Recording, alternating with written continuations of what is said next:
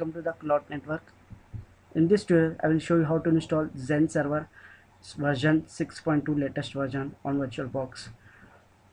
So what is XenServer? What is XenServer? Is a server virtualization platform that offers near a bare metal virtualization performance for your server virtualized servers that you have serverless your clients and to operating systems which you are using like Linux, Windows supported. So this is the link where you can download this XenServer.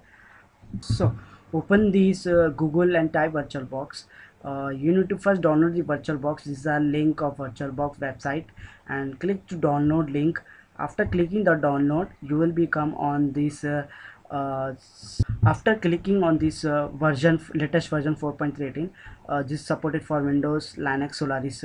According to your purpose, you can download and install the VirtualBox. After downloading the VirtualBox, installing, just download this XenServer 6.2 latest version.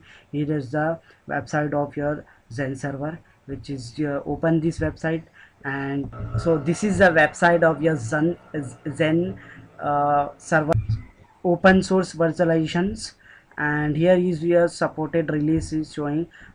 This is the latest version of your XenServer 6.2. Here is installation whether you this is for XenCenter Windows Management Console, which previously video I have shown you how to install this XenServer, and this is a server installation of ISO image, this one.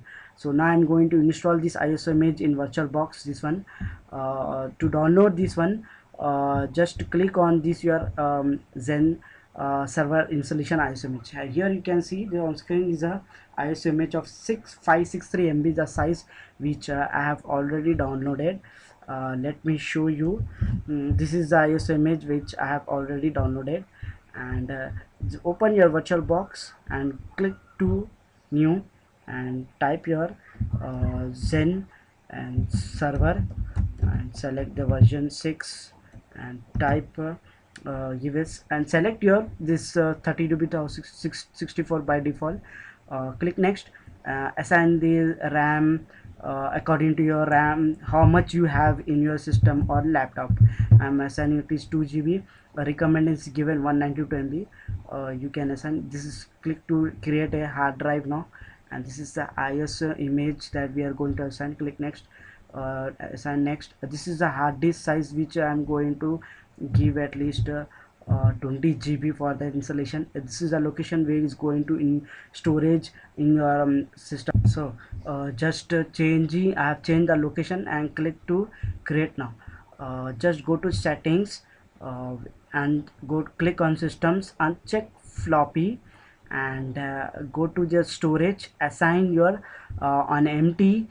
Click on empty and assign your ISO image where you have downloaded or storage.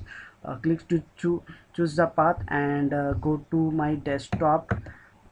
Click to desktop and click here. This is my ISO image and open it here, and then go to network. Select bridge adapter to access internet after installation. So click to start after save. So on your screen is showing that welcome to XenServer. To install or upgrade, press enter. So I didn't do anything, it's just started automatically installation. To install or upgrade means just need to press enter. So automatically it's going to booting installation. And now select your keyboard language, whether which country you belongs to, and press tab to click enter. OK, and it's showing the system has set up. So before you continue, you read the instructions showing that these setup tools can be used to install or upgrade your XenServer. It supports if you have in XenServer previous version 5, it will upgrade to 6 version, and is going to format your erase the data whatever you have on the disk. So before you doing anything, you can take a backup, reboot it, and then take a backup. So just press OK, enter to have installation. Accept this license agreement, and then following the problems. So press OK to begin this continue installation, and it's showing my virtual machine disk storage. This is the hard disk. And just if you want to enable thin provisioning optimization storage for XenServer, check this box, press tab and press space bar to check this option.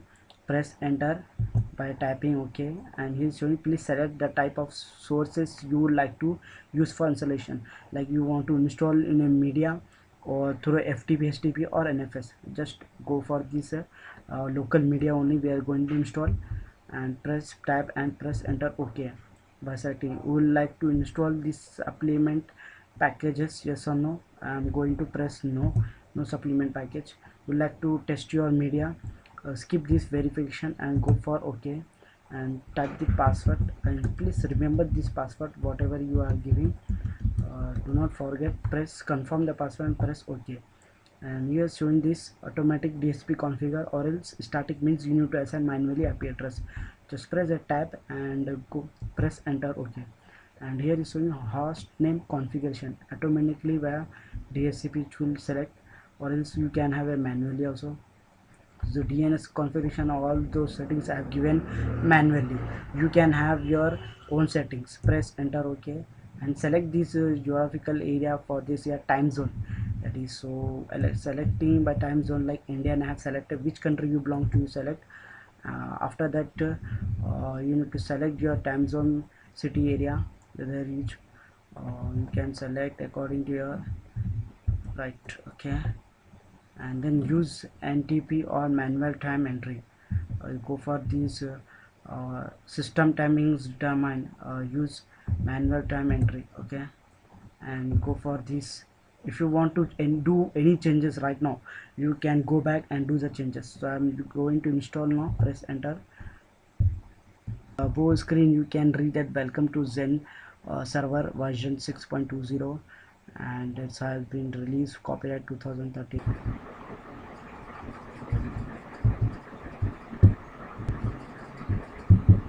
And now the installation has been completed. We need to reboot this one. Press enter to reboot now.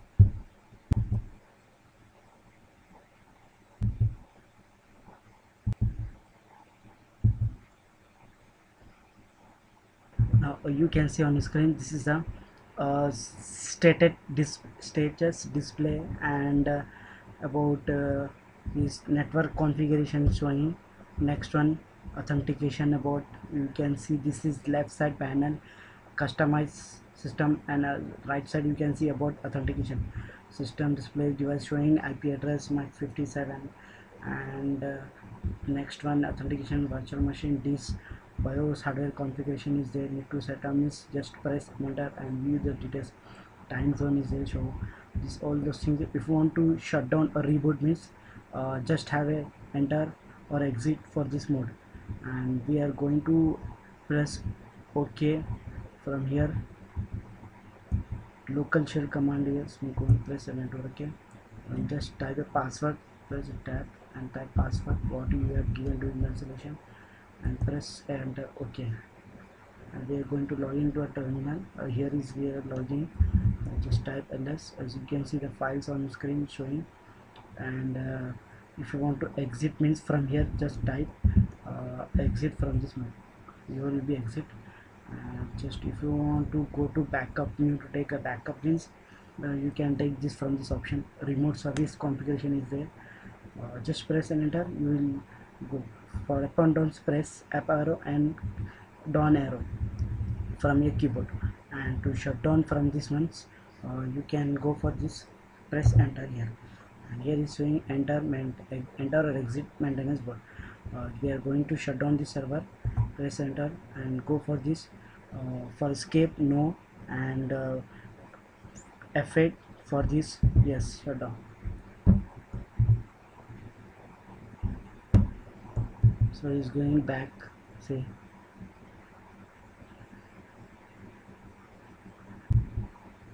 shutting down. If you get any problem during the installation, if you have any if you get any error miss, you can comment below to my video, and please subscribe to IT Cloud. Thank you for watching my video.